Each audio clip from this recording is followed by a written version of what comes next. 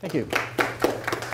And like that, I did spend 1 year with the Navy, Command and Staff College at Newport. It was a real hardship tour, but learned to appreciate the Navy there. Well, thank you for coming today. I'd like to give you a brief overview of our office, the Air Force Operational Energy Office, and what we're trying to do for the Air Force to help the Air Force become more efficient and effective in using operational energy. First, I'd like to talk for a few minutes, and before I start, if you have any questions as we go along, feel free to ask. If I just stand up here and talk the whole time, it's probably going to get pretty dry. So for the Air Force, what is operational energy? The DoD definition is up here. I'll let you read that for yourselves. But when it comes to the Air Force, it's about keeping the airplanes in the air, and sometimes we have to do that in fairly austere locations. As you can see in the right-hand picture, the field convoys going through Pakistan to support our bases in Afghanistan. Lost a lot of fuel that way, lost some lives that way. So the better we can make use of our fuel in theater, the less of that we need. Looking forward to other scenarios, we do not foresee a conflict with a near-peer competitor where we will not be fuel constrained.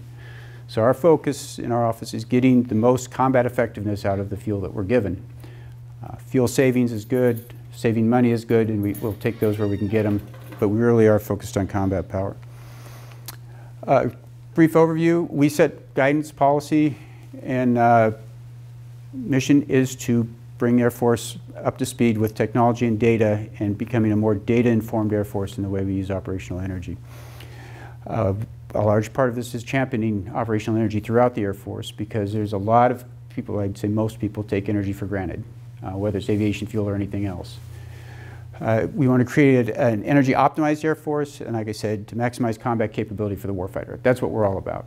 We've had a stigma in the past of being out to cut people's flying hours, tell them to fly less because we need to save fuel. That is not what we're about.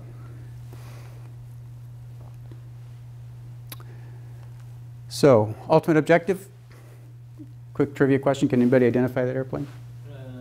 22. 22. The 35. 35. Beautiful. Anyway. Those two are my favorite ones to pitch at people because they look very similar. So they both have canted tails? Yep, different degree. Inlets are different. You can't see it from this picture. The F-35 has one engine. The F-22 has two. And that's the easiest way to tell if you're not looking head on. But we're all about fueling more fight. Those are single pilots? Yes. There might be some models with two. I don't think so. I think all of the newer, all the 5th gen only have one-man cockpits. Everything's in a simulator until you're actually in the jet. Until they get rid of the F-18Es, there won't really be a need to have like a dual. Well, they have 15Es too. These are single pilot. Oh, 15s are? 15 Strike Eagles are two as well. I think those are single pilot. Whatever the one is. Yeah. So, why do we care? The A6Bs are no longer in operation. Yeah, the A6 Growl is the Yeah. Well, we're also kind of looking at the fact that before too long, we're not going to have any pilots in the airplanes, at least in the fighter aircraft. There's an argument's been made that the F-35 is going to be the last manned fighter, and then the next one will probably be at least optionally manned. That's a ways off given current budgets. So if that's the case, if you have unmanned pilots, then you don't have this problem of maybe the risk of landing disaster because you're not losing a life. True. In the worst case, you're just losing a plane. Correct. Yeah, there's a lot of repercussions, a lot of implications of that could really make us more effective and more efficient. On the other hand, you have to control the airplane. You have to make sure it's only shooting at the right things. Right. And so there's So you'll still have a pilot, but they'll be on the ground, essentially. But then you have the whole data link to worry about. So it's going to take a while. All the services are moving towards autonomy, and remotely piloted vehicles is what the Air Force has now. They're not autonomous. There's actually somebody flying them somewhere. We haven't yet taken the next step, and there's a lot of discussion about ethics and everything else that are entailed with that. Sorry, I feel like we might be railroading your brief, but the question about that is, as soon as you eliminate a pilot, does that in any way, shape, or form offer or open up like the designs of planes, because you can have like different kinds of scalability to. Yep. You can pull a lot more Gs. You don't have to, I mean, you can get a lot more maneuverable, get a lot smaller, a lot stealthier. There's a lot of advantages to it. The problem is we don't yet have a way to completely protect a data link to keep a pilot in a loop, and we don't have the faith in the AI or the faith in the AI to let them go out there by themselves and figure out what to shoot. So there's going to be a ways to go, but it's kind of there on the horizon. Back to operational energy. Why we care? The Air Force budget, about 5% of that goes for energy, $6 billion. Of the $6 billion going towards energy, 4.94 goes to fuel for aviation. Most of it for aircraft, some for ground equipment, a very small amount for ground equipment. So that's 2 billion gallons a year, fueling about 800,000 sorties. So it's a big project. We are often asked why about installation energy. There's another office that looks at installation energy. The Air Force does not consider that operational energy per se. It's a small fraction, and when you're in theater, other services, the Army, are responsible for providing energy to the base. Our office is concerned with getting energy into the airplanes. However, as you'll see later, we do look at the rest of the infrastructure as well. Okay, when we stood up and we developed a strategy for pursuing this initiative, we started out with the National Defense Strategy. How does it apply? How does operational energy involved? We looked at the Air Force priorities and focusing particularly on driving innovation and restoring readiness. And then we developed 5 goals to get us there. It's a little bit picture of the goals. I'm not going to go through them now. The goals are how we're organized. We have one division essentially that's pursuing each of these goals, and it's also how the briefing's structured. So we'll start at the top and go on through them. The first area is deliver optimal operations planning execution solutions. That's current operations. I'm the division chief for that effort. And so what are we doing? Right now we are working to execute our field data collection strategy. FY18 was spent developing the strategy in conjunction with the major commands. When I took over, there was not a strategy, and what we found out even before I came into the office about 2 years ago was the Air Force was not collecting this data. We could give you data all day long on fuel receipts, how much gas was put into which tail number on which day. No information about how that fuel was used, whether it was efficiently or not. That airplane, did it fly that day, did not fly for 3 days. We could not match up the data we had with what was done with the field data, or with the field. So that's a major area of focus. I'll talk about data a little more in a second. We're also teaming with the combatant commands and major commands to try and optimize. And my office, my division particularly, is focused on optimization. We've found, and we'll have some examples later on, a lot of our planning tools in the Air Force, especially on the support side, air mobility, have lag technology. And so we have outdated tools. It does not give the planners the time and ability to actually optimize the operations, which is what we're trying to do. And then we're going to try to develop strategies to incentivize efficient mission execution. So I'll show you an example later, or in just a minute here. If a wing isn't using its fuel efficiently, it doesn't pay a price. It's not given a fuel budget, it's given a number of flying hours per year. And so there's no incentive at the local level for people to conduct operations more efficiently. And we're trying to work through, develop ways to change that.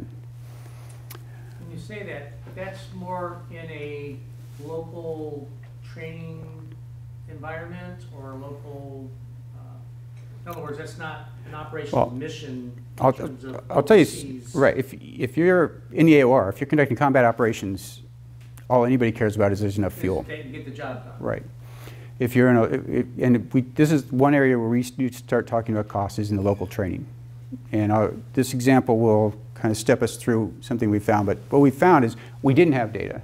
We have a huge effort to collect data that's ongoing right now. A couple of 3 avenues we're pursuing that I can talk to in more detail if people are interested.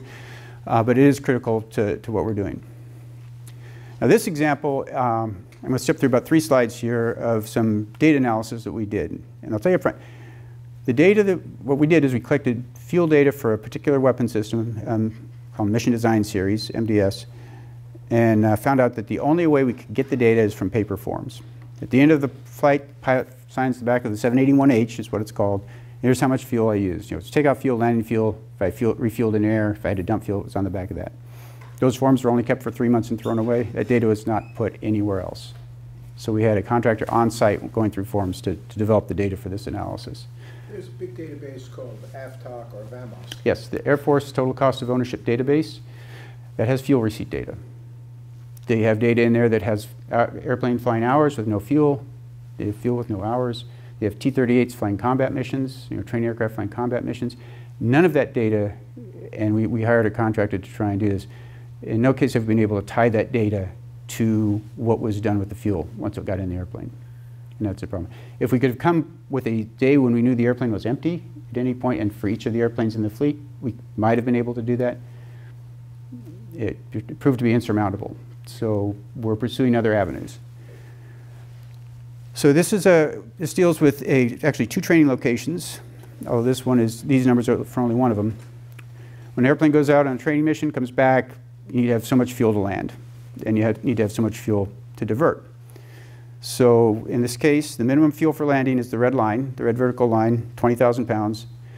The local guidance was that you need to have 40,000 pounds when you come back in case you have to divert. You can argue about whether or not that's the right number. We took it as an operational decision and went with it. What we expected to see is a distribution like this of aircraft landing weights, or aircraft landing fuel weights, I should say, with most of them in that range, between the minimum fuel and what you're supposed to get back at the field with. Now there's this little loop out there to the right. We sometimes do engine running crew changes. So put extra fuel on at the beginning, they'll land heavier, do a crew change so they can use the aircraft twice without having to shut down and start up. And so that's what we expected to see, is a distribution something like that. This is what the data actually showed. And if you'll notice, the difference between 60,000 pounds and 30,000 pounds, they were flying on average with approximately 30,000 pounds of fuel more than was required for the mission, including alternate fuel for alternates and diverting. You burn about 3.5% of the fuel just to carry it. So we're talking about $7 million a year just to carry fuel you didn't need. This is one weapon system. Basically, they didn't know they worked. They thought they were doing things right. You know, it's the way they'd always done it. That fuel could have been put to other uses. It could have saved us money. And more importantly, we were able to take that data and tie it to data in the maintenance databases. And as it turns out, the airplanes that carried a lot of extra fuel needed a lot more maintenance on their landing gear, struts, brakes, tires. Not too surprising. So we got this data from a program set up to evaluate the structural integrity of the aircraft. This was manually collected data by the crew during flight. We didn't know about it when we first started out. The contractor that built the airplane has this in a database. They gave it to us. So this goes back 10 years. And we found out that they were carrying, there was a direct correlation. We did a regression analysis on the direct correlation between the amount of excess fuel carried and landing gear and maintenance functions. Average of 350 extra maintenance hours per year per aircraft because of that. And across the fleet, there's about 80 aircraft in the fleet. During the course of a year, of those aircraft, 41 days an aircraft is going to be down for maintenance for the landing gear because they're carrying excess fuel. The Wing weren't that interested in the money because they don't pay the bill for the fuel.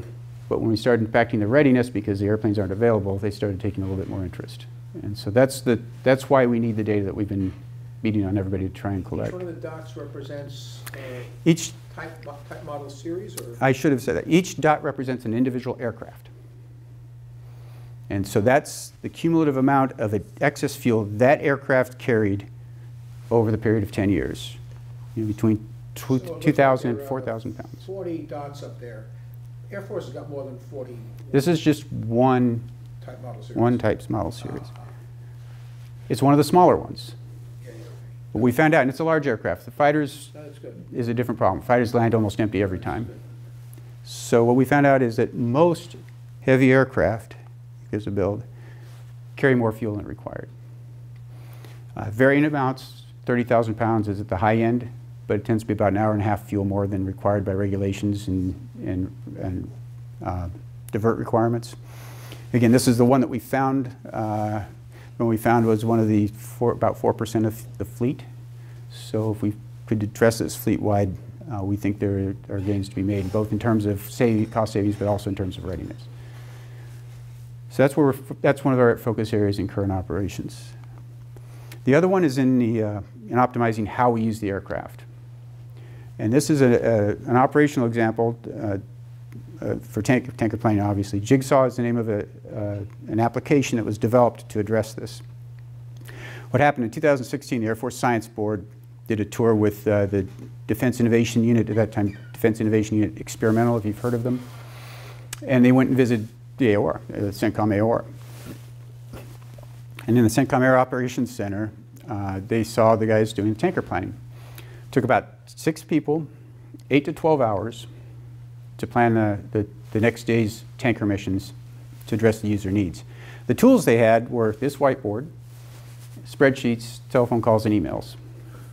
And the DIU folks, they had some IT execs from Silicon Valley Intel that said, it was basically, you got to be kidding me. I mean, this would look familiar to somebody fighting World War II. And we're talking about fighting a near peer with a scheduling process that takes that. A big problem with this was if you get halfway through the process and something changes, they want to add in a new unit, you have to start over. So, well, this wasn't yet our effort. DIUX got with a company called Pivotal Software and developed an app. And what they made was essentially an electronic whiteboard. You can actually see the old one behind it still. They still have it for backup. What this did is it's got all the... Using when the camera goes away. What's that? For using when the reporter goes away. No. These guys, what happened is they took 4 months to get this built. So it was a really positive example of what they call agile software development or DevOps. The Air Force doesn't do that or hasn't done that in the past, and I don't think DoD has either, but it's the state of the art in civilian industry since the early 2000s. So in 4 months they were able to come up with this. And what the difference is here, the rows are air refueling tracks. The dots are tankers and fighters that need or have gas. And they put all the math in the background. You don't have to have a guy punching numbers to say, does that tanker have enough to do another receiver on this track at this time? So they took the 12-hour process, actually it was 8 to 12 hours, down to about 4 hours, 6 guys down to 3. And over the course of the first year, they had a 3.8% increase in scheduling efficiency. What that means is about 180,000 pounds of fuel less a week used, or gallons. But more importantly, 1.8 tankers fewer needed to support the effort. It takes about 5 crews to keep the tanker in theater, between training, spin up, and everything else.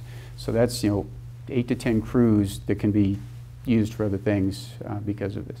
You got a question? And if you don't mind addressing, so from a rotary perspective, I could go out and do the same 3-hour mission, and the fuel I come back with, I'm guessing it'd be probably plus or minus 15%, just based on how I fly it. Like right. 2,000 pounds or 1,000 pounds. Is it not that way with heavy aircraft? Or you pretty much, no matter how you fly it, going to come back with the same fuel, so that makes this predictable? Well, the fighter community will say they take off full and land empty, and that's largely true. The F-35 is a little different because it carries so much. That's not the case when you plan a heavy mission. C-130 is a tactical aircraft. You come in the day prior, you flight plan the mission, you figure out how much fuel you're going to need, and it varies considerably from day to day. If you're going to be doing aerial refueling, like in the C-17, and there's some area we can work on there, but you actually flight plan for the mission. You're told to land with about an hour of 45 minutes of reserves to allow for having to divert because something happened at the runway. If the weather's bad, it's different. We normalize for all that, and all the analysis that we've done, we take account of that and of that variability. Because you're going linearly, you'll land with about as much as you expected. It depends. It varies with airframe. It's about 45 minutes of fuel is what they're supposed to land with. So KC-10, it's going to be a different amount than a C-130. So you go with minutes, not gallons. Delta, when they landed at Atlanta, they landed with 25 minutes of fuel. They say they could go with 5. The planners do because they've got so many runways there, but the pilots won't let them do it. But so, if they're transporting something very heavy, the length of the runway becomes a factor. If you know that you have refueling support in the area somewhere, you may take off light because that allows you to carry. Absolutely. Yeah, if the C-17 can take off from a 3,500-foot runway, generally you come in, don't have a lot of fuel, you won't refuel on the ground. But if you're taking something heavy out, you definitely have to trade off fuel for cargo. It's part of the calculations, and that determines where your next refueling point has to be, whether it's aerial or refueling or landing. So that's all planned on the, well, not on the fly, but the day prior. What we found in that case, the example I showed you where they were landing so heavy was they were doing the fuel planning a week prior. And we think they were going to standard ramp loads. It's training. All the airplanes are going on different kinds of missions and need different kinds of fuel. From a maintenance perspective, you don't want to have to refuel airplanes at the last minute because they didn't have the manning. So they bump everybody up to what the most demanding mission is, and everybody else flies with a bunch of extra fuel. We think that's what was happening. And so we asked him, well, at $7 million a year, how many fuel truck drivers and fuel trucks could you buy to have a rapid refueling capability the morning of? And so they're looking at that. We'll see if it gets anywhere. They don't have the $7 million. DLA has the $7 million. That's the problem. This example, so after a year we had 3.8% improvement. CENTCOM, the people who owned this, said, that is great. We have all these other problems with the AOC planning tools. We want you to fix them next. And so they left this as good enough. We looked at it and said, why are people mixing and matching all these tankers and receivers? We can develop an algorithm that will do that. And that's one of our current efforts. We're funding through, there's a new Air Force laboratory called Kessel Run Labs that is doing agile software development for the Air Force. And we have them producing, it's called Pythagoras. It's an optimization algorithm that will let the planners just put in the data. All the users say where they need fuel and when. All tankers say, here are the tankers that are available. It gins it for about 5 minutes. And then the planners are to the point of saying, okay, this makes sense or it doesn't. You can put in constraints like this airplane actually has to have this tanker at this time, and you can fence that off. We're about 3/4 of the way through development.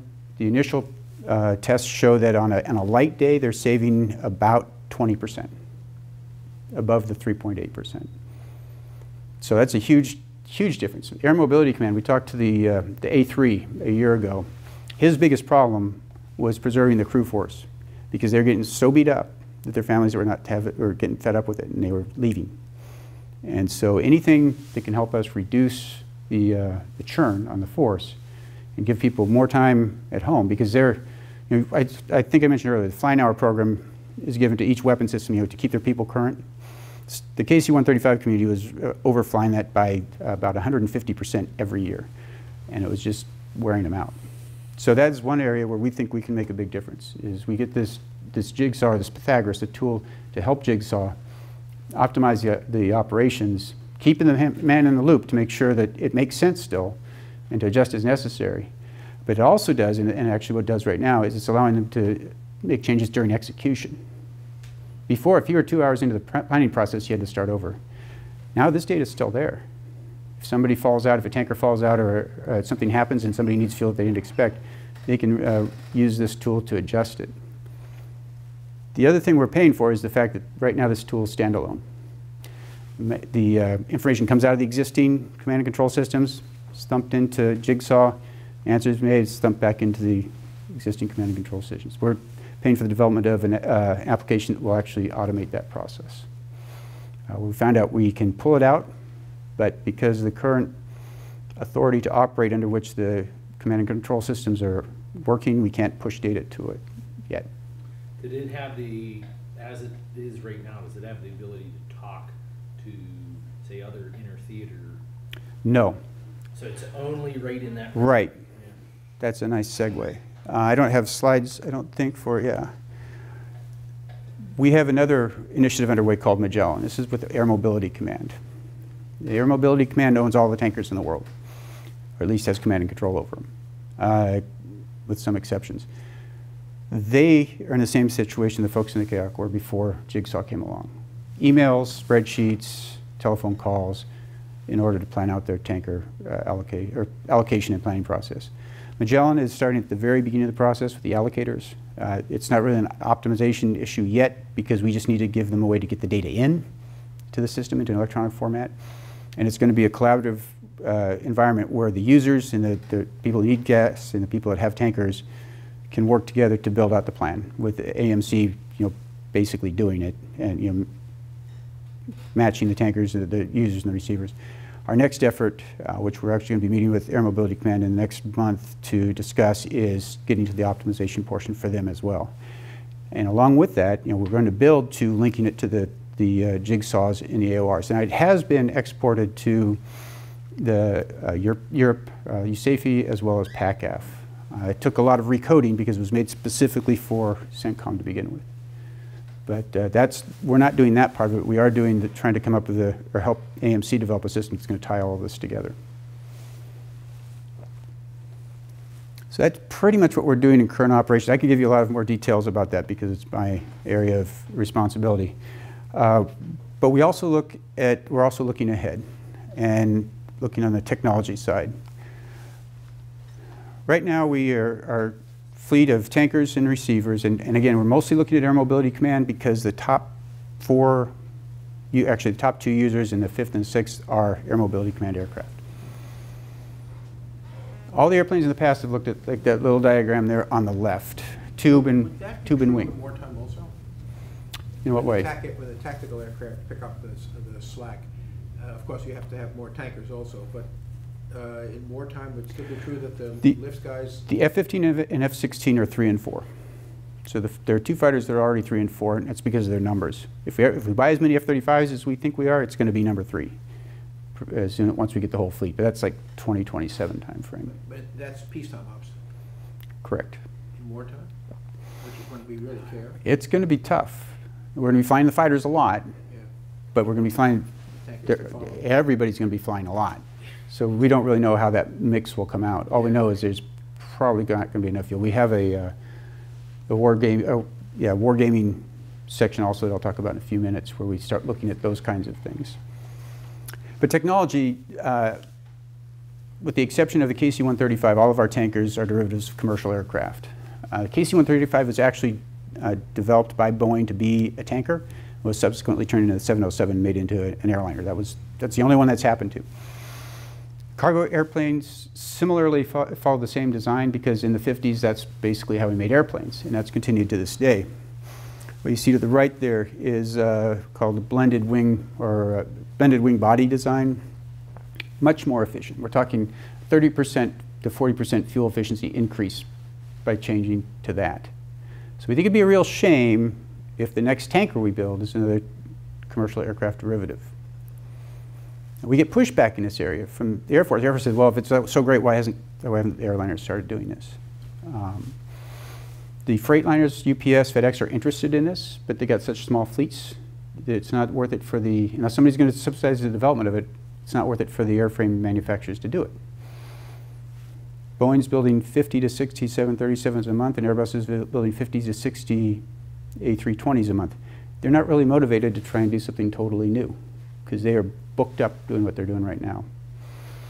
So we're trying to figure out how to move in this direction. We're working with NASA, AFRL, and a couple of other agencies to try and put together a demonstrator. This has all been proven with CFD, computational fluid dynamics.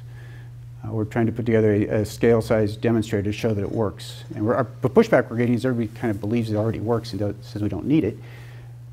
But the Air Force doesn't want to go that way because they'll be funding all of the development. They want to wait for the commercial side to do it.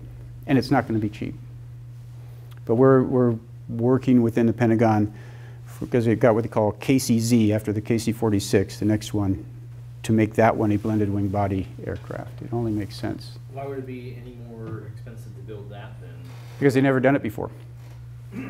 Everything now is a derivative of stuff that's already been done. You just tweak the design. Any sort of design changes are merely, it still fits the pattern. It's optimizing. Yeah, it's optimizing a known proven pattern. And this is new territory. A lot more risk in it. The other thing about this design is one of the manufacturers is proposing a tactical tanker, which would be smaller, low observable. So we could start getting them closer to the fight than where all of our tankers currently have to stay. And they might be unmanned as well, which would make them even more attritable.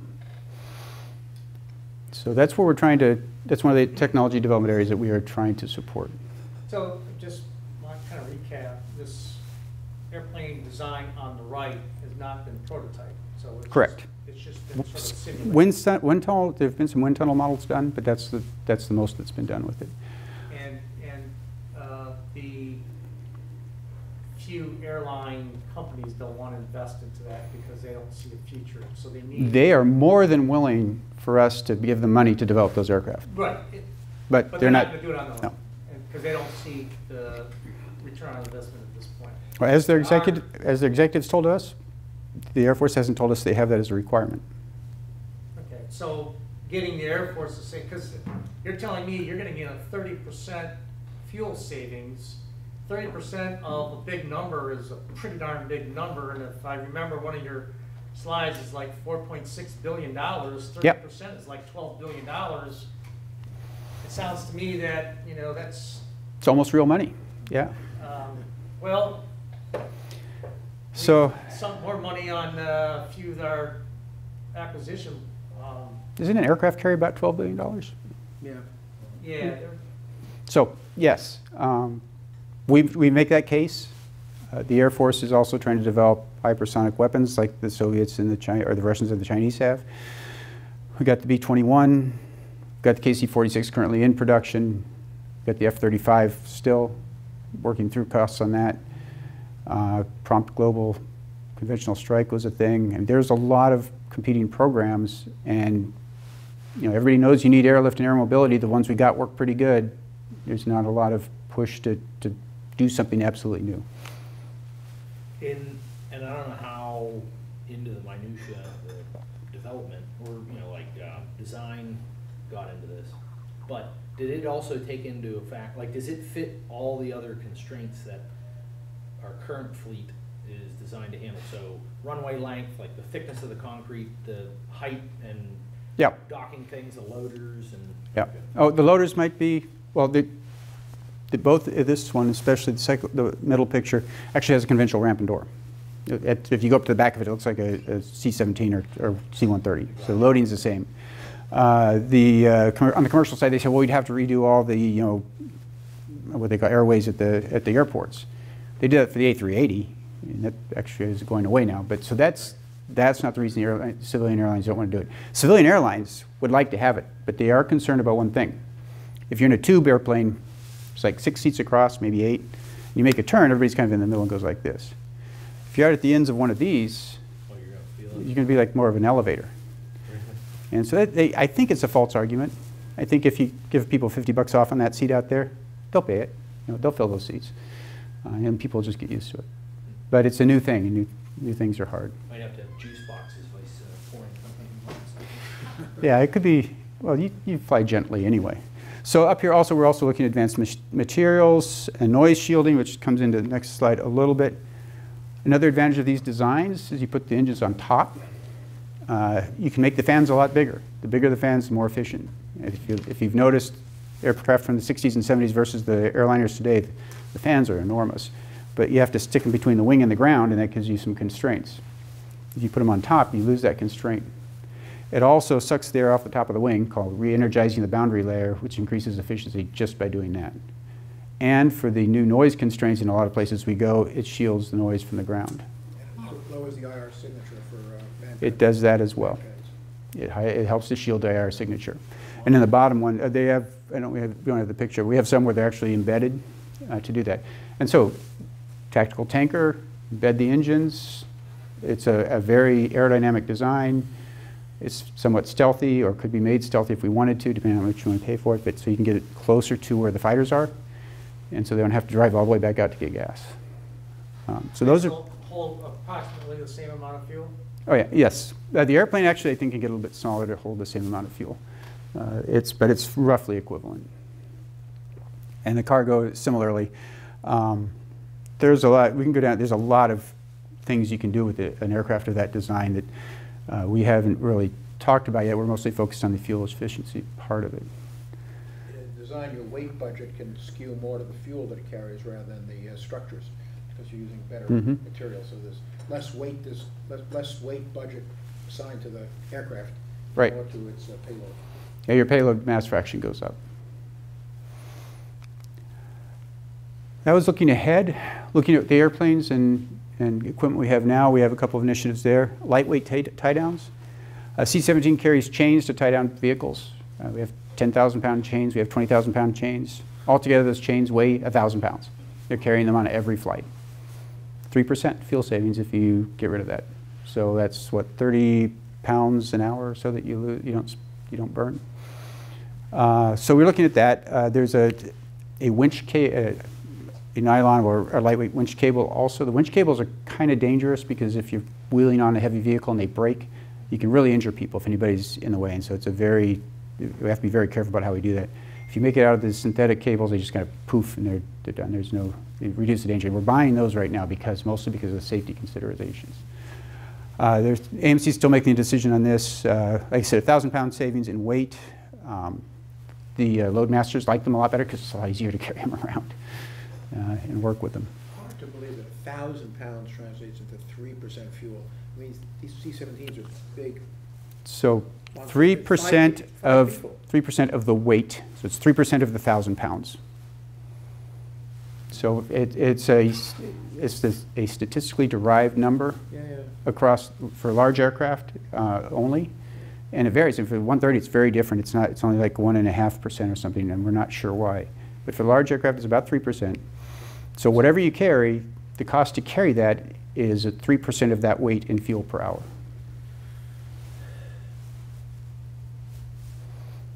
Carrying these lightweight chains, guys, give me 3% less fuel? No. Well, you do, because you do your fuel planning based on the weight of the aircraft and how far you're flying. It's in the decimals, so we're not pushing it really hard. It just seems to make sense. The winch cable made a lot of sense from a safety perspective. Active winglets. The winglets on a C-17, for instance, were designed in the 70s. They're not really that great. So we're looking at, and the KC-135 doesn't have winglets. KC-135 is going to have a major mod coming up of at the wings, and we're looking at including active winglets up to 10 to 12% drag reduction, so fuel burn. Mean? Because the problem with putting winglets on an airplane not designed for them is when you get gusts, you can overstretch the wing because it's making a lot more lift than it was designed. The active is a small flap that, when it senses the gust, dumps the lift. So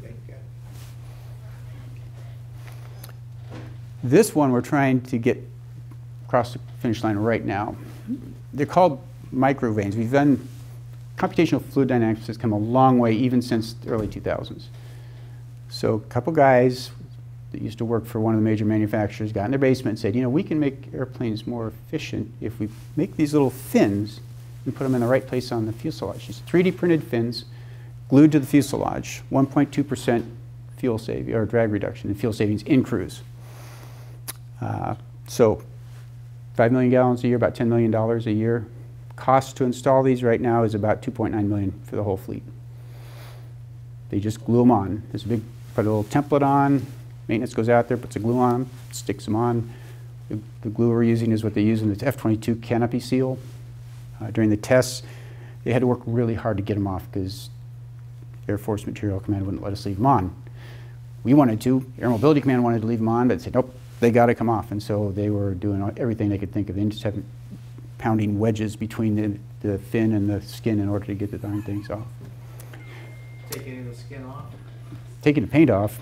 And the ironic thing is the biggest pushback from Air Force Materiel Command is that we're not sure, we're afraid they might fall off and hurt somebody. You know, they're not proven, so we have to do all this testing. We'd like common sense to prevail. We'd like to, you know, go with innovation and take a little risk like our Air Force leadership has said, but the bureaucracy in the middle has been a real challenge for us. Has FedEx tried it? What's that? Has FedEx tried it? Southwest. The Canadians have them on 130s.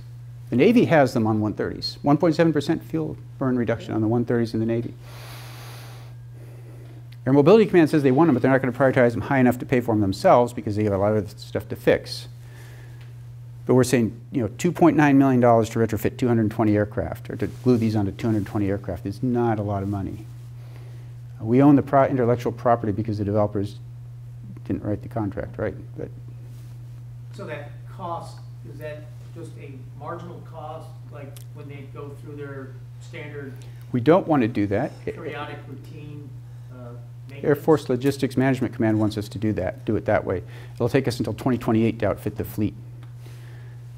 The maintainers on the ground at a wing can do this in 2 hours. You 3D print the things. They've got the kits made. I mean, it's a Mylar stencil. They stick to the airplane. They line it up with the particular rivet joints. There's a little gap where you glue each one of them in. A squadron of 8 C-17s, the maintenance could do that over the weekend. And so we don't see any reason to wait on this. Biggest return on investment, $2 million, or call it $3 million investment, save $5 million a year for as long as you fly the airplanes. So we're championing that. Advocacy is a lot of what we do. Engines, similarly, ATEP, ADAPT were some initiatives with the Air Force Research Lab and industry. The upside is the engine like the one in the F-35, but you can get 25 to 30% better fuel efficiency, 20% more power. You've got a third stream going through it. In a turbofan engine, you have a center stream goes through, gets hot, that produces the power. The bypass air stays cold, that produces most of the thrust. This is a third stream that either goes one way or the other depending on the demands. The other advantage is the F-35 is a joint strike fighter. The Marines need it to land vertically, and the engine was designed for that, and so they had to make some trade-offs. Well, if you only upgrade all of the non-Marine Corps ones, the Bs and Cs, which is the majority of them, a couple thousand, you don't need that. That's why we get 25%, 25 to 30% efficiency increase between that and the third stream. So we're advocating for that. It's a huge investment, and there's not a lot of money, so we don't know how far that's going to go. But the next fighter after the F-35 should have that. Auxiliary power units on aircraft provide power. Go ahead. So would you mind expounding on that? What exactly is different with this engine that you're advocating? So this engine, it's hard to see in the picture. Let me see. Most of the air, or the air that produces the power, most of the time goes right through the middle of the engine. Gets hot. In a high bypass engine, 8 to 12, or actually medium bypass engine, 8 to 12% of the air goes through the middle, or goes around it, and the rest of it goes through the middle. High bypass, you're getting most of the air going around it, like in the big, huge turbofans. This is looking at, during some phases of flight, you need more power, and so you put more of the air through the middle, more fuel into it, and generate it. Other phases of flight, you don't, and so you divert it so more of the air bypasses. You only put as much fuel and air through the middle as you need to maintain flight. And that's where it gets that's where the efficiency advantage comes in. So this is the first turbojet that is able to manipulate I don't know if it's a Variable bypass. Variable bypass? variable bypass. yeah, it's variable bypass. I don't know that it's the first one, but it's the first one that's come this far in development. Very, Oh. very cool. And I think they've done it before with just 2 streams. This is the first time we've had 3 streams, which gives you the additional flexibility. There's some flop over from what we do in military to what happens on the commercial Boeing side. Right. Boeing beats the pants off Airbus sort of regularly. Mm-hmm. Is that partly because of the benefits that? Well, this is all Pratt & Whitney and GE are working the engines. So Yeah, but same story. I mean, yeah. and then they get put into Boeing. I have different ideas why Airbus doesn't do as well, but I think a lot of it stems from their governance structure. Yeah. But some of this flops over into the betterment of the commercial world. I would think so. Yeah. They haven't looked at this for commercial aircraft, but the Rolls-Royce has gone with 3 spools to get kind of the same effect, where you have one spool in the middle doing the power, another spool for bypass, and another spool for, actually it's 2 power spools. One for, one does, what it does, it allows them to turn at different speeds. So each set of compressors and turbines can spin at the speed that's more optimal for it. And so the inner one that spins at one speed, the one in the middle spins at the other, and then the third one just spins the fan. Takes the energy out of the stream and spins the fan. So it's kind of a different approach with the big high bypass aircraft. I don't know that they've looked at inserting this kind of technology into it yet. Their biggest new thing is the geared turbofan. Looking at other things, small turbines. You can get them small enough, it gives you more flexibility in like RPAs, drones, UAVs, fuel cells, turboelectric generators, and airframe integrated solar, being able to put an ISR asset up there for days at a time by reducing the fuel demand by powering a lot of the systems off the solar cells instead of the engine. You guys aren't looking, you're not looking to put those on like C-17s? Nope. Not yet. We'll see. You'd have to get a lot more power out of the solar cells for it to make sense, and I don't see that happening, but who knows. Okay, then what the third division is logistics and sustainment. Okay. Sorry, and I don't, stop me if we're going to wind up getting to it, but I know that the Dreamliner from Boeing was like the first plane or the first one that's mass produced. It's spun like a fiberglass. It's all composite, right? First composite fuselage. Yeah. Is that, maybe that's what was in the sign or in the design of that wing hybrid plane, but it would be. okay. We would anticipate that. We don't, we encourage the use of it. If we learn about a promising technology, we have some money, some 6.3 money that we can have it further developed, and we've got some mechanisms to do that with commercial industry. So when we see something that's promising, that has a clear path to an application that would benefit the Air Force and operational energy, we'll fund that. And composites are more general in nature, so we're not that focused on them per se, except that if a company says, if we use composites or 3D print this component, we'll be able to make this really more efficient component affordable for the fleet. That's the kind of stuff we're interested in. I just remember Boeing saying that was one of the... Oh, it was very impressive. I mean, it'll be interesting to see if those airplanes just might not ever wear out because of that, because of the way they're designed. I mean, because composites don't get metal fatigue. Sure. They have other problems, but we'll see if those have been addressed well enough. But if you take, say, a composite like carbon fiber, Yeah. I mean, now you have a lighter plane essentially, Right. because you're not using metal. Right. We would anticipate the lifting wing body ones would use a lot of carbon fiber. It's also because it's more conducive to difficult shapes, the shapes that are difficult to manufacture using conventional methods, because the curves are harder to do with metal and longerons and all that. Your design algorithms spit out an optimized design. The old guys in the labs, the old guys in the shop say, I can't build that. Yep. These composites. Right. Composites and 3D printing. And we're 3D printing rocket engines now, so I think we'll get there. On the sustainment side, there's two things we're looking at this picture. We found out that one of the major airlines has hired a contractor that maintains their engines. And what they do is they optimize the distribution of the compressor blades, because every compressor blade is a little bit different. So they put them in the ring and they spin them or do some analysis. I don't know exactly what that is, but they're getting about 2% increase in efficiency if they do that to their engines when they rebuild them. On the right side is trying to bring newer technology to how we do our sustainment. To inspect blades when the engine goes in for depot, we do a dye penetrant. You can see the crack or not. It takes a little bit of time. You might not see it anyway. This thing, it's an IR scanning camera. You stick the compressor blade into a device. It vibrates it at a specific speed. Push the button. You can see the crack because it gets hotter than the rest of it. And so you got about a 10 or 20 second test and just can pop right through them real quick. So we're trying to get the Air Force to do that as well, to convert over to that as well. They already do stuff that's very similar to that, to the giant turbines that are in destroyers. Yeah, I'm not saying that we're leading the way on adopting this technology.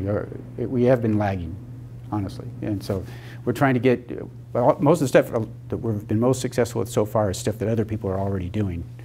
That the boss finds out about because he goes around and visits everybody and brings back to the Air Force. One of the guys doing hydro do that to their turbine blades.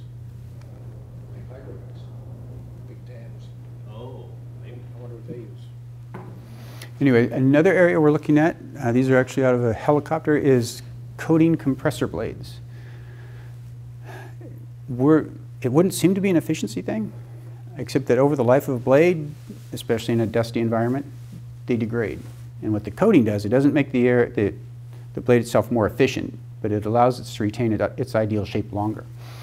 And so instead of having a drop-off through the lifestyle up until replacement, you get more of a more gradual degradation in efficiency, aerodynamic efficiency of the blade. Is that because it's less, particle, or it's more particle resistant? It is. Or that it's sacrificial in that you're No. eating away the coating? It's more particle resistant. It's a ceramic coating. A company's been developing it since it's been about 10 years now when they first started. And they took, it was on some helicopters being used in Afghanistan. The time on wing went from 800 hours to 1,500 hours. So big improvement. And that's, it's a maintenance benefit. That's not our primary area of interest. But the fact is, if you do it on all your airplanes, it'll maintain the fresh out of the box efficiency longer. And that's the direction, that's why we're interested in it. Adds weight? No, not significantly. The other part of logistics and sustainment is looking at war plans. This slide and the next one kind of go together, so I might just flip back and forth. If you look at where we might need to fight a near-peer competitor, either in Asia or in Europe, back, you'll see that there's a tyranny of distance in the Pacific. If you suddenly have a contested environment, all your arrows turn from the green ones to the red ones. So you go, instead of 12 days, you go to 36 days to get fuel into the theater. That got our attention. You'll notice in Europe, those are the pipelines, fuel pipelines. They all stop at the old East German border. We don't think we'll be fighting in the middle of Germany in the future, and so what are we going to do about that? So we know SEP's Central European Pipeline System. We've lived and loved with it for decades. New Europe, new NATO, we don't know what's out there, and we're pretty sure that it's owned privately. Yeah. So we don't know if they're willing to accept NATO troops. We don't know anything about it. So Poland has a really extensive and well-maintained rail system, and granted, it's not, you can't, it doesn't. So that's the answer. I mean, that's how, right now, in the war games, my understanding, I have no direct knowledge, so is that it's trucks and rail is how you get it from where these pipelines end further east. And it's primarily trucks, really. Yeah, it is. Poland is like this outlier in that they've been Right. afraid of being invaded by Russia for so long. They pumped a bunch of money into the refining systems and their rail networks, and it bought up a lot of tanker cars. So Right. that's what they did as like a national security strategy in order to replicate something similar to that. Do they have any historical data to support these fears of theirs? It depends on how far back you look. If you look at the last 15 years, yeah, yes, maybe. yes, and yes. Yeah. So our focus area is engaging in war gaming in the Air Force. This is kind of a diagram of how you get fuel to an airplane ultimately. Up until we started taking part, the only time it was really addressed was this part, the storage. That's all they really looked at in the war games. We like to say, it was actually told to me, for the air refueling planning, this is a few years back, they just called it the fuel cloud. The fuel would be there. Yeah, well, Navy gets the same spiel. Oh, they wouldn't send us there if we didn't have fuel, so don't worry about it. Right. So we're pushing back on that. We were observers in Global Engagement 17, and we participated in Global Engagement 18, and actually had fuel played. And we were on the red team saying, and the white team saying, the adversary is probably going to target your fuel supplies. History shows us this. So what happens? The boss was actually told, this was in 16, I believe, was when he brought this up, was, we already know that we're going to run out of weapons before we run out of fuel, so why bother? GE 18 told us that's not really the case. I can't go into details, but when you have lots of airplanes destroyed on the ground because they don't have fuel, that started getting people's attention. In fact, we have a joint operational energy war game that we're trying to set up for late this summer, where we're specifically going to look at that. And this ties back into some of the other things, like the winglets on a KC-135, or the finlets on a C-17, or new engines for an F-35. So it's going to cost us, I'm making up a number, $12 billion to put new engines on the F-35s, or maybe it probably wouldn't be that much, $2 billion to put new engines on the F-35. How much, if you're talking about this scenario here, and your tankers need 10% less fuel, or we're mentioning the B-52s, they need 20% less fuel. Your fighters need 25 to 30% less fuel, and your cargo aircraft, if we were to go to one of these other designs, need 30% less fuel. How does that change the equation when you don't have enough fuel? So we're trying to war game that so that to help make the case for these kinds of investments.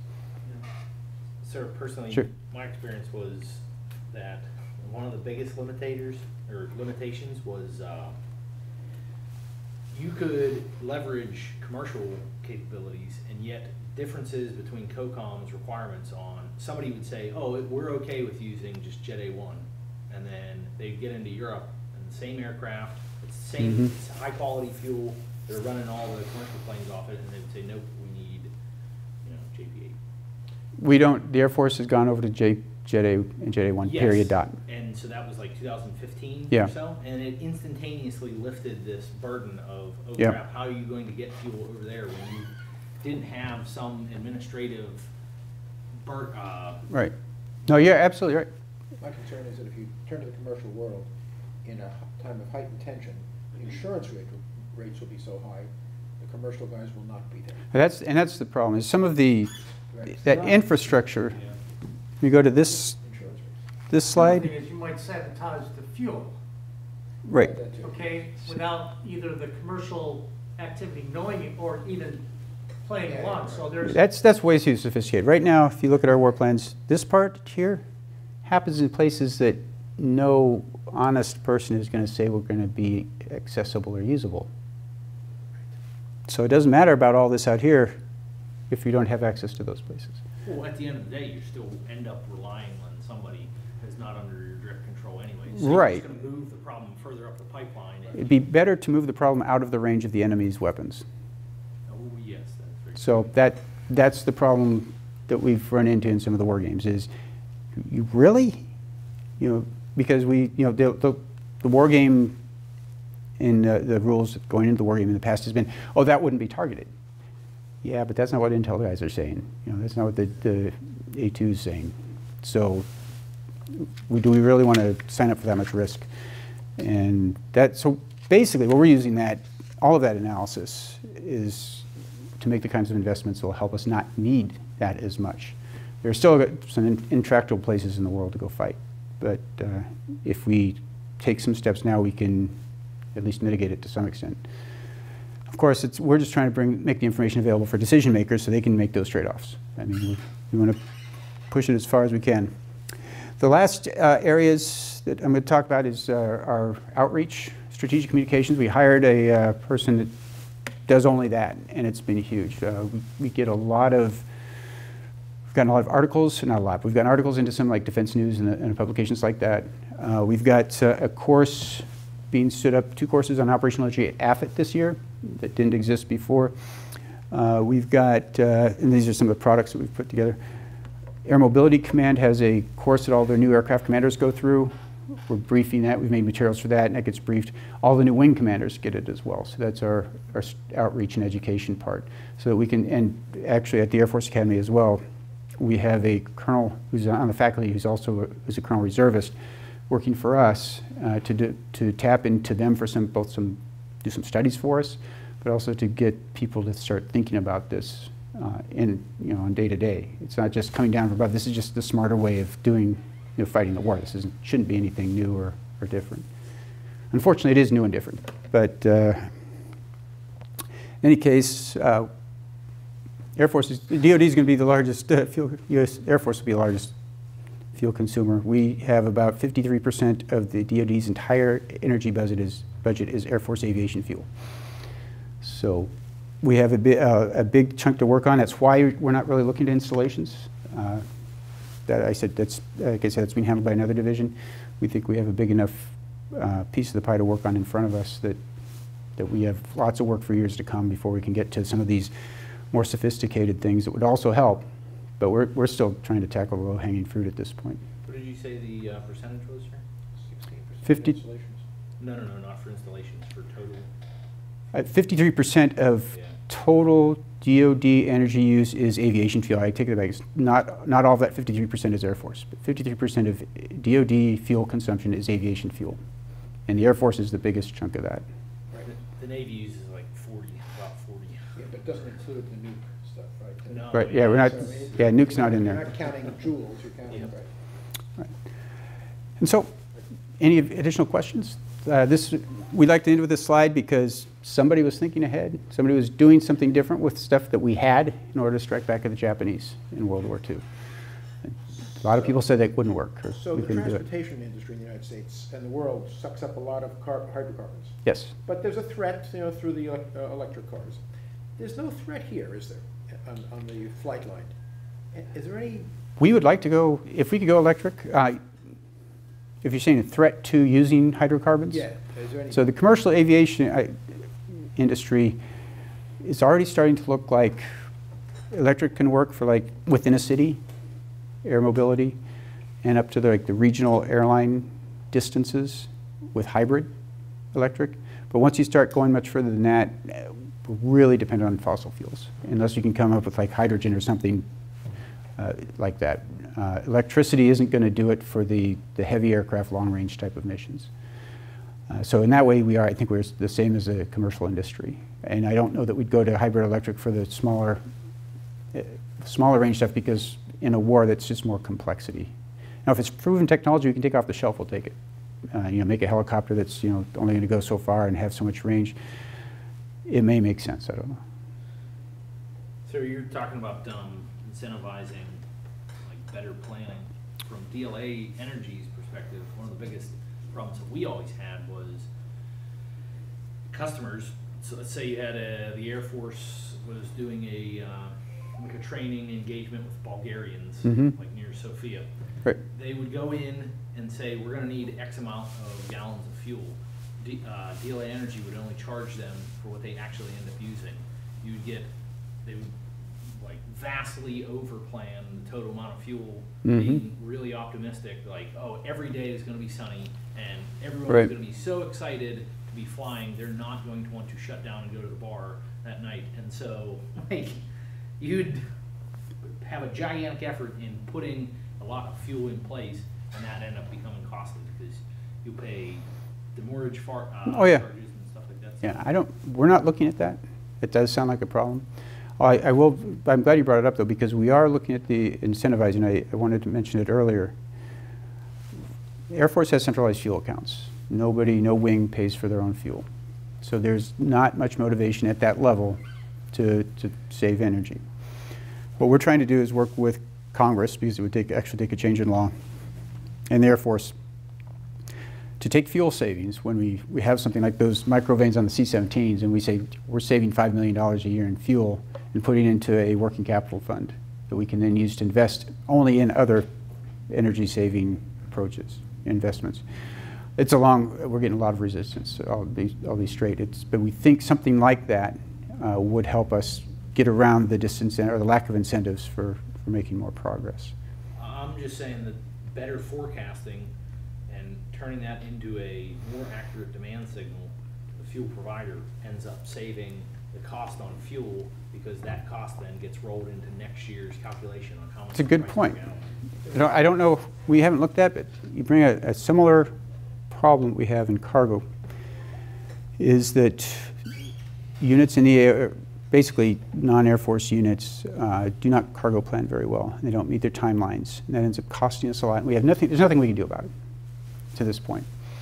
There's no incentive for them to be better at it.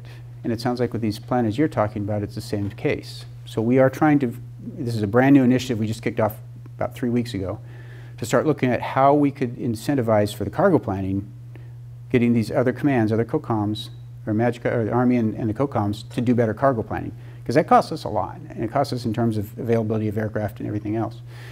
It sounds like that problem would be best addressed with similar incentives.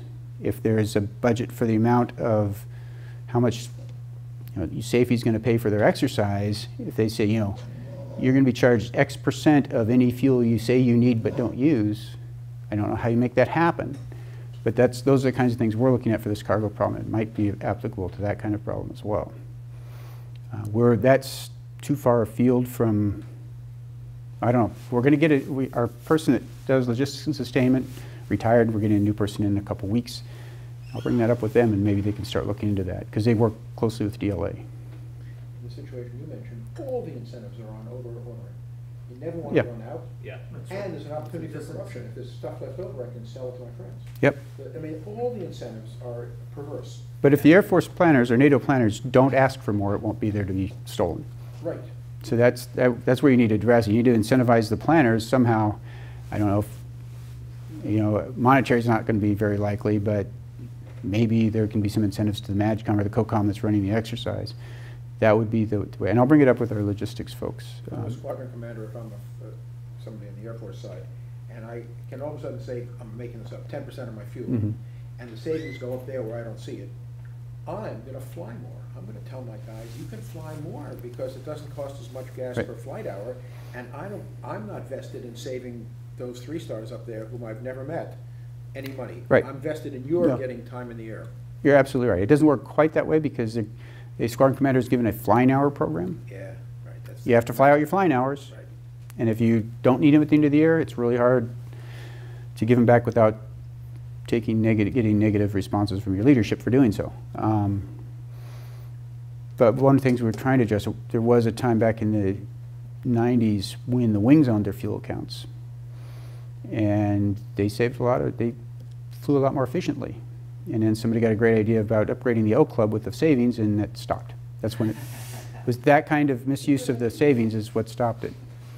So that's why we're trying to go to be able to have a non-biased, so to speak, party distribute the savings wisely afterwards. Well, I just Back to the units if we can. that jigsaw Yeah. will probably help a lot, Jig- especially if you can get that to tie into other systems.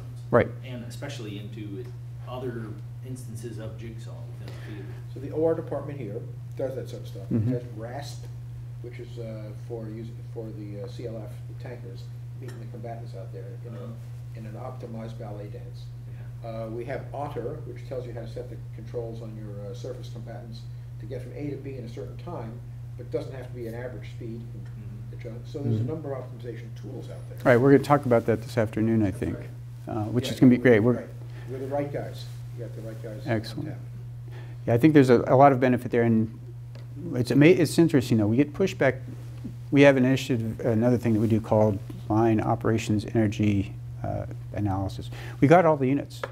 It's reservists and guardsmen that are airline pilots for the most part, but also qualified in the weapon system that they're going out to work with, like the KC-135s this year.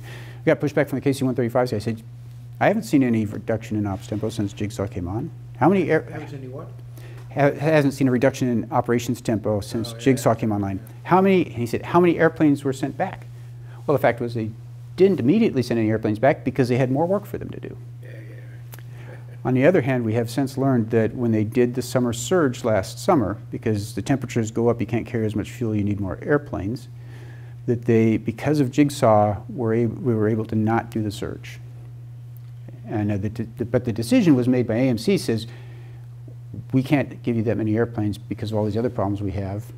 Make do with what you got, and the way Jigsaw helped is they let them make do with what they got and still do the mission. So we still can't quite take credit for it because they didn't do it because of Jigsaw. Jigsaw just let them compensate.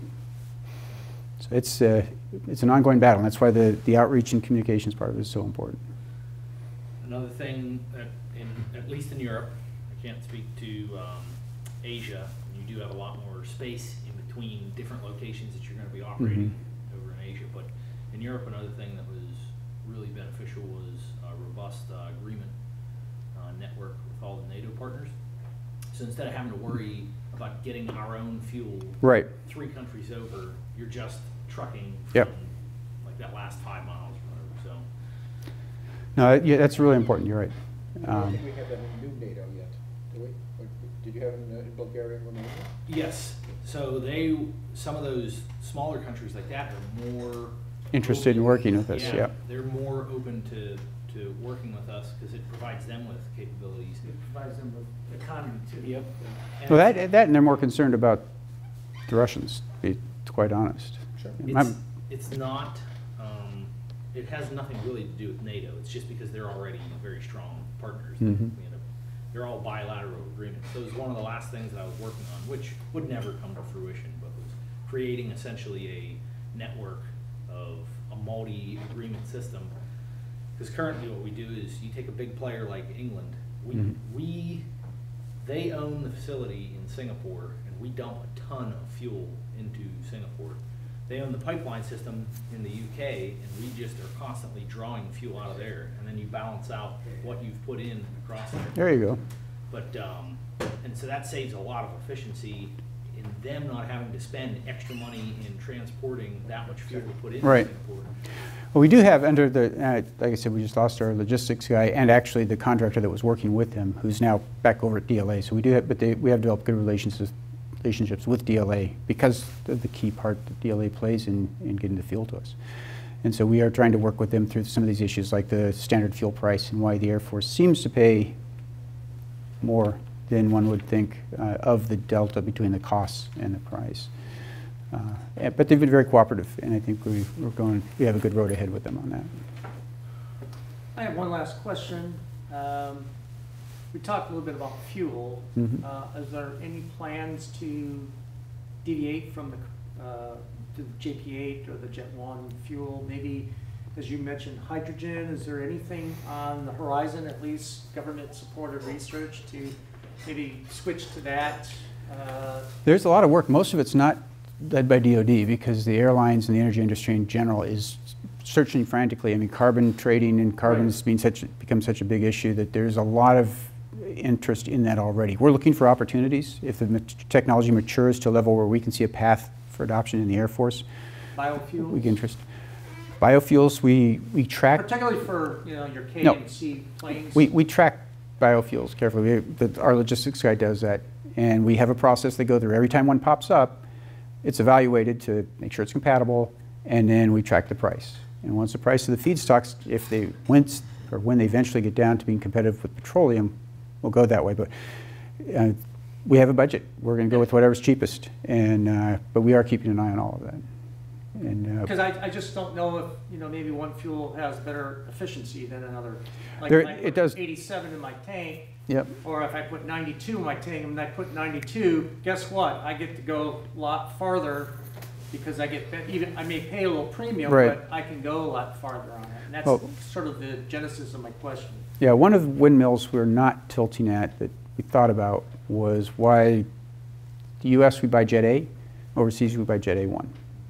For the military, Jet A1 has a few additional additives that we'd like, and we'd like the airline industry to use Jet A1 in the U.S. as well. Why is Jet A the de facto standard in the U.S. and nowhere else in the world? We decided not to take that on just because it's too big, but it's, for us, for the Air Force, we'd rather have a Jet A everywhere, including the U.S., because it's the closest to JP8. And we never did find out what the real answer was. So the standard answer is all the U.S. refineries are set up to make Jet A, not Jet A1. And airline industry doesn't seem that interested. They don't seem to have a problem with it. Their engines fly both just as well on either one. The A1 has some better anti-icing stuff that we're interested in.